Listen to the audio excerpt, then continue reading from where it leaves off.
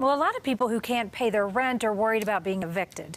But renters who are having trouble making ends meet do have some options. Jacqueline Quinn live to explain what the resources are and what it means for all of those renters. Jacqueline. And Karen, we've been talking a lot about eviction notices. Well, the CDC has extended their national moratorium on evictions, and the governor here in our state has actually extended that to late fees. But there are a couple of resources. There's the Property Owner Preservation Program and the Emergency Housing Assistance Program. But to a certain level, tenants feel like they have to also work with their owners, and some have also talked about prices going up, and that's why some are really hoping for additional relief.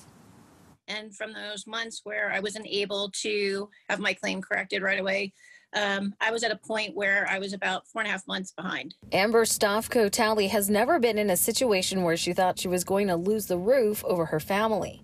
Like in my situation, I've been able to catch up on that rent side, but then everything else had taken a back seat. One of Stofko's problems was that she got a stimulus check for a single person, but she has 2 kids. And that's when I came across the Facebook group of people just, putting down their experiences, helpful hints. She also had a processing issue for unemployment and couldn't get through to the state's labor office. She eventually found the help she needed from other people on social media.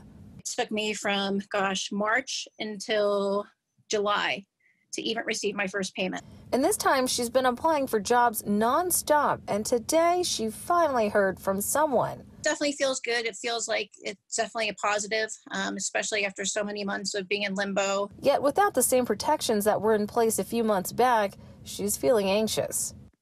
Just positive thoughts, and hopefully our government can agree on things so that we don't have these huge lapses in between. And the governor's office here in Colorado is also reviewing other potential relief programs. For now, reporting in Denver, I'm Jacqueline Quinn, covering Colorado First. All right, Jacqueline, thanks so much.